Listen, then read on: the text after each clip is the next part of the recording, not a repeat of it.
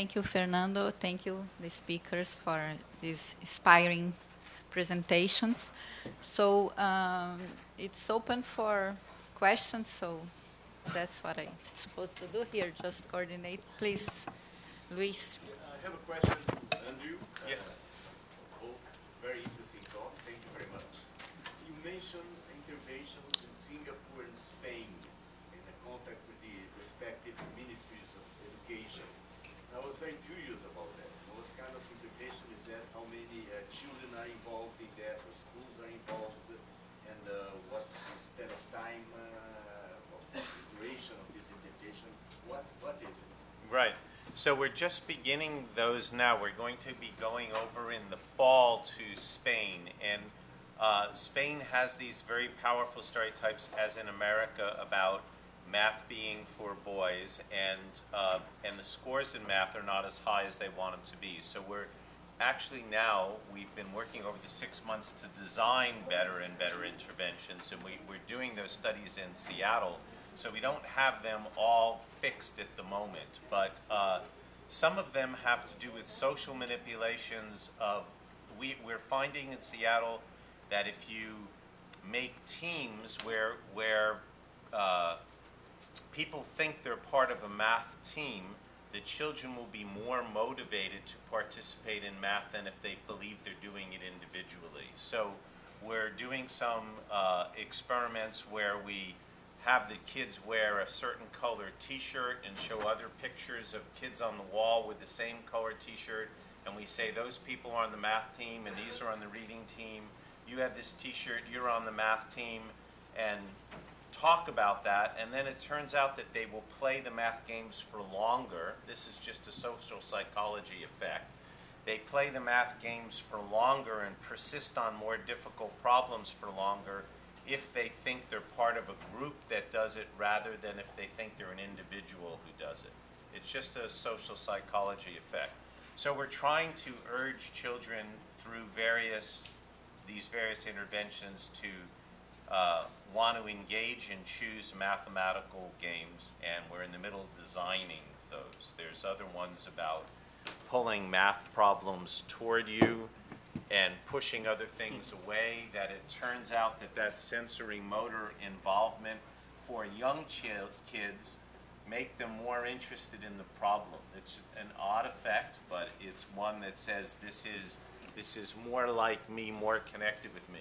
So the process of interventions is design ones based on psychological effects, pilot study it in Seattle, and then bring it to a country where we're going to be testing about 1,000 kids, 500 in controls and 500 experimentals. And because we're working with the Ministry of Education, we're allowed to go into the same schools and randomly assign classes, some classes to our experimental group, others to control. That's very difficult to do unless you have participation of the Ministry of Education. So we're trying to do the right intervention study, and with the cooperation of the government, it's quite helpful to do. Elena, please. Thank you for both of you for the fantastic lectures. I was wondering, it's very clear-cut, the results on math, but what's your hypothesis for the increase in the curve of biology as well as chemistry? Why? Why this has Attracting been more going on? women. Because we have similar results in Brazil, except for chemistry. In chemistry, we still have less women, less female going into chemistry. But biology and medicine, it's beginning even to be the opposite. Too much female in terms instead of male. What would be the psychological explanation for that? Right. Well, in America, we have many more people in psychology now who are female. Now it's 80% of I'm a minority. And so, but when I started out, females were not supposed to be able to do psychology either. So one easy hypothesis is that the fields that have to do with interpersonal, biological, or with other people, females are gravitate towards that, but I'm not saying that's a genetic or biological thing. I'm saying among the STEM disciplines that females are first drawn into or attracted to are the mind, interpersonal relations, perhaps biological, and that it spreads from there to perhaps chemistry, then to more, to other ones in physics and engineering. So we'll be able to see whether the spread is in that direction or not. I think what's important is that all sciences were highly stereotypically male not so long ago, and so it can change, right? Yeah. It can have hope. Yeah.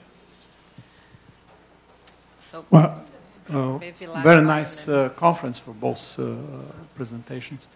I have two questions. One is about the language. If learning English and Spanish or English and Chinese, for instance, would have the same result as far as the decision-making process is considered. And the second one is about counting, this box counting and the notion of numbers.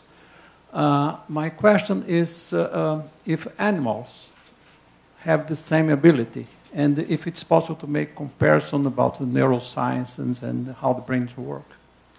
I'll answer the first one. You do the second one Yes. about counting in animals. So the first one is, at the moment, there is a difference about whether the languages are related. Obviously, Romance languages are more related than we are to Chinese. And that makes it easier to learn languages that are more closely related. But I'm not aware of any research at the moment that says learning two diverse languages versus closer languages has differential effect on executive function. It's actually quite an interesting hypothesis, because I suppose the farther apart the languages are, the more of a switch, the more of a completely different symbolic representation it is to label the same thing. And whereas when languages are close, it's not completely different. But I'm not aware that anybody has tested that. It's quite interesting. And he was an expert on approximate. The answer is yes. We share this capacity with animals. In many animals, we have tested that. In monkeys, for sure. In dolphins also. In bees, I think. Mm-hmm. If you want to look more for the difference of the rates, because monkeys are a little faster, but not so good or whatever, you can look at Christian Agrilio. He's an Italian researcher who make this kind of research in many different animals. But the answer is yes. We share that. Please. I just wanted to follow up a little bit on the sex differences and interventions to increase the number of women in STEM fields, such as chemistry and particularly computer science, and some branches of engineering where they're hardly underrepresented. And it's following up on the social thing, but it's a little bit different. This is research by Amanda Diekman, who has found that women want their life to affect other people. That it's social, but they want, part of the meaning is that they do good in the world. So, traditionally being a nurse was a way to do that, but then they realized they could be a doctor and do that as well. And some of the interventions, we're working a little bit with the Northwestern University branch of Women in Computer Science, which is a very small club, but growing. And they have these stories of transformation where they realize that computer science actually matters for society. And so if you can represent the STEM fields as a way to make a difference in the world, I don't know what this is saying about men, they just don't care, but women also are, they want to make money, they want to be successful, but in addition, they also want to make a difference in lives of other people. And if you can show, and these fields very much do, so yes. you can do something. It's a very good point.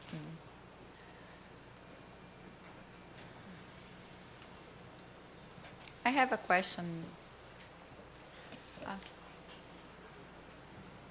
So my name is Duília de Mello. I'm an astrophysicist. So I work at NASA in the United States and at Catholic University in Washington, D.C. So I've been listening and learning here quite a bit. I try to do the thing of being a role model to girls in the U.S. and in Brazil. And I find a strong battle, and mostly because of the families. So what I would like actually us to reflect upon here is how we can work with professors and teachers and families on educating them that girls can do anything they want to do. So this is something that is hard to do because women are biased. They are adults and they are biased already. So how do the psychologists and our friend from Uruguay can actually help us and the impact in the families? So the families, because the children spend 85% with their families and societies. How can we do that with society? Right.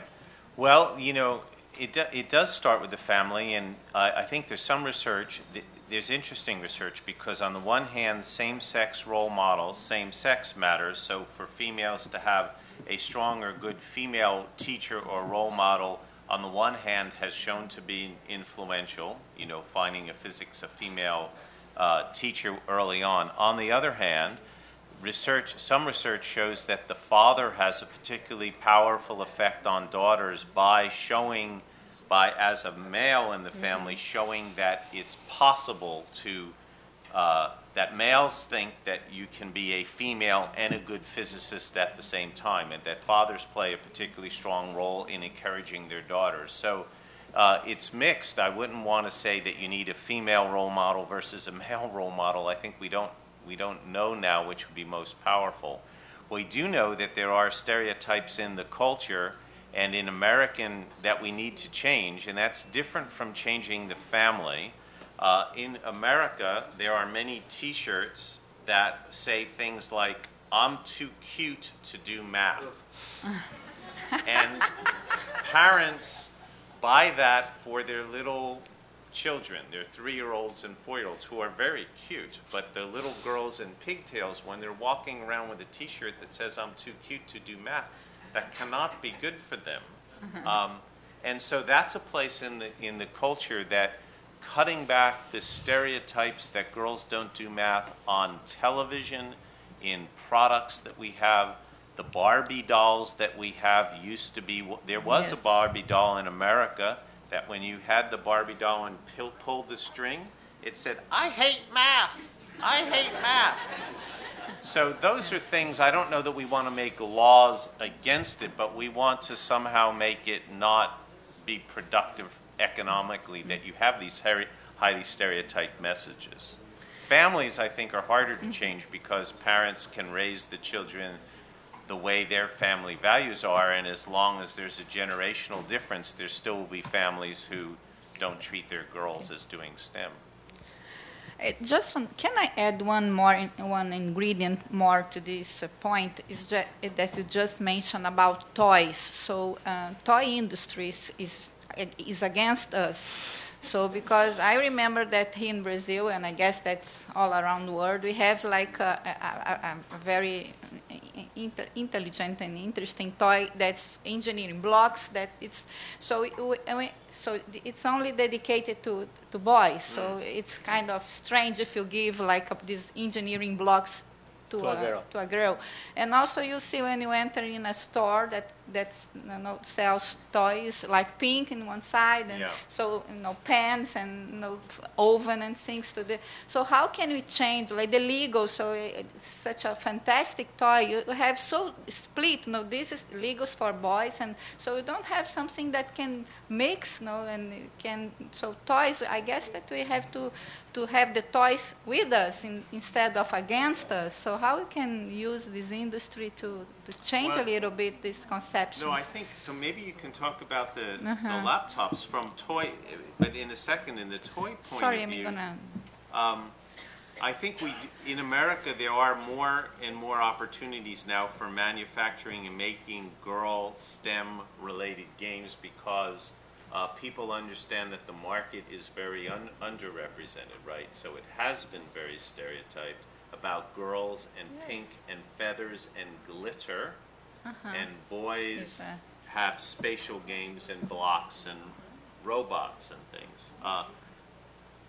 But now there's the opportunity of building STEM games for girls, and there's a growing market of that in America. So I would just say a thing that scientists can do is raise the awareness that these stereotypes are affecting our children early. As a Yes. psychologist doing that research, I don't make the toys, but I can get the message Exactly. out that How our we can- children are affected much earlier than we thought. Yes. Second grade, before they learn multiplication, what father in the room or what toy manufacturer wants their second grade girl thinking, girls don't do math, girls is for boys, you know? So then if psychologists show that it makes a difference, then there are some toy manufacturers, business people who say, well, there's a big market here, nobody is making STEM toys for girls, I will do that, Yeah. right? Well, we don't make them. But your laptop No, seems... I think that we have to also to start up projects to Yes. make toys. I would like to. I mean, of course, if you're a scientist, maybe you don't have time to develop a startup project or whatever. But sometimes you could just push these kind of ideas and develop toys or games or. I think the software companies would have to work more together to the scientists. Startups company, you know, just Something like filling that. this hole. Yes. So we have several hands on, so please. Okay, thank you for the lectures. So I want to know of Andrew. I have two questions. You can choose which one you want to answer.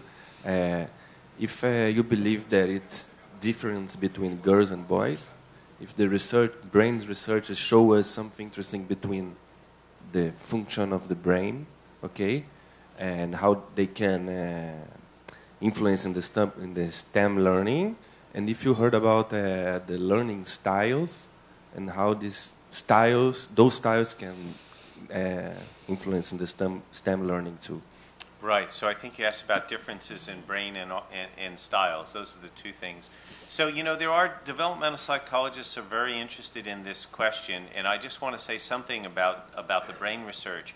You know, if you do research with a 3-year-old little girl and brain and 3-year-old little boys, and you found out that boys were better in spatial rotation, which is something that there is reasonable evidence that in adults, men are better in spatial rotation than females. Is that reasonable? That's not mathematics, it's recognizing patterns in spatial rotation. If you find that there's a difference in the brains of 3-year-olds, there's a big tendency to say it's in the brains, brains are biological, and therefore there's a genetic difference between male and female. The difficulty is that we know an awful lot from brain science that brains are sculpted by experience starting even earlier, even in infancy. So language research shows that the influence of the language you're bathed in changing your brain in 12-month-olds and 15-month-olds. So the point I want to make is that just because you find brain differences, it does not mean in the strong sense that it's genetic or innate when you're finding it in 5-year-olds or 3-year-olds or 2-year-olds, or even if you did an experiment with 1-year-olds and found a brain difference. If you then go to the homes and you find out that the toys that the girls are being exposed to, that the boys are being exposed to are different, you could be creating those brain changes early on. So the only studies that will be able to tell us about genetics and intrinsic differences are animal studies that were raised earlier with selective rearing, or studies of brains much earlier than we typically do them. So I'm counseling us not to find brain results with 3-year-olds and say, aha, girls are different than boys. Of course, there are biological differences between girls and boys. Fortunately, we all got here somehow. So there are biological differences, and we cannot dismiss biological differences either.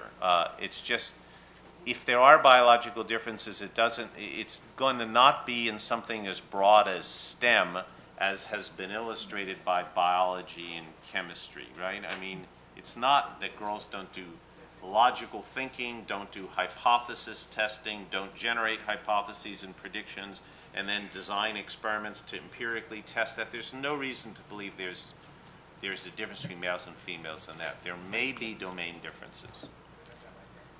Sorry. No. Just to know, I'm worried because my plane is leaving at 1 from the airport. I don't know the distance and even the time. So if you said that it's okay, I can stay. It's a risk to stay. It's a race to stay. Okay, so I'm going. If you want to stay to the Jose, that's okay. But No, I cannot. So, Anyway, sorry for that. It's not my fault. have shown us the small time we spend in formal education. Yes. But for young children, they spend a lot of time in television. So should we not pay more attention to television? It's a sensible point because it's a question of liberty, freedom, and information. But I think for young people, it's really important. And so the question is, should Yes. they're spending time with television, and the yes, question actually, was, how can you use television? how can you use? Yes, Since they spend so much time It's very watching interesting, TV. isn't it? So there is research. I'll just make a distinction between the very youngest children and slightly older, just a new piece of research to bring in here. There has been a lot of research about whether television can be used to teach a second language in the first 2 years of life, when people have shown the power of bilingualism. Of course, in America, that's very commercial. As soon as it was actually our lab was showing power of bilingualism, we got phone calls from businesses said they wanted to make DVDs and tape recordings to put on the baby's crib so babies could hear Spanish all during the day and night and become bilingual by hearing the tape recordings on the crib. And there was some research at our institute seeing whether babies in the first 2 years of life could learn language from technology, and the answer was no. They did no learning from technology. They needed a person to learn from. So if you played the same foreign language over a tape recorder for the same length of time, or had a person say exactly the same thing as on the tape recorder but in person, the child's brain learned the second language from the human being, from social interaction, but did not learn from a tape recording. So there's very interesting stuff about how linguistic information is picked up in a social context early. However, you're also right that 5-year-olds, 6-year-olds, 10-year-olds are spending a lot of time in front of screen, and they obviously can learn by screen. They don't have to only learn by people anymore. And so, again, designers of television programs need to decide to make them more educational and not, in America, not as violent television that the kids are watching. But use it for education purposes. But I just want to express that for the youngest kids, they learn better from people than from television. I'll say one other thing that's anecdotal. David made me speak about this. I speak to engineering and professors at the University of Washington, and they're suggesting that they're finding a decline in the intuitions that students have about physics and pulleys and levers and forces and engineering concepts now versus 20 years ago. And some of the speculation, but not evidence, speculation, is that the children are spending so much time in impossible worlds on two-dimensional tablets that violate physics, that are everyday intuitions that children used to pick up by playing with three-dimensional objects and just playing and manipulating them, that may make a difference in those disciplines later. Now that's anecdotal, but if that's true, it's a frightening thought of our 21st century children all paying attention to screens and not realizing that when I knock this over that it's going to fall rather than it's going to float up on the screen. So there's a lot of hours in the physical world of understanding how things work that will not be gathered by watching television. And that could be frightening. Yes, that's true. Professor. Well, maybe I missed it, but some points. But something that I didn't hear from either of you is that some competition and some kind of prize with good taste may help to create good symbols. Isn't that so? Good. I didn't hear from. That's some, David, did you get that? To That's introduce the competition. competition in the children? Yeah, and some rewarding. Yeah. Well, there is evidence that some mixture of social, the brain and the children learn very well in social settings, but social settings don't always have to be cooperative. They can be competition too, if that's what you're raising. And some level of competitiveness, as long as it's social, may very well help, promote stuff with children. From my point of view, from what we're finding out about the power of social, I would just say that that's different from putting the child alone in isolated problem solving when they're too young. They do quite well in competition with their brothers and sisters, in competition in school, but they respond well to sort of social settings, maybe doing better than others. But the brain is wired for social things.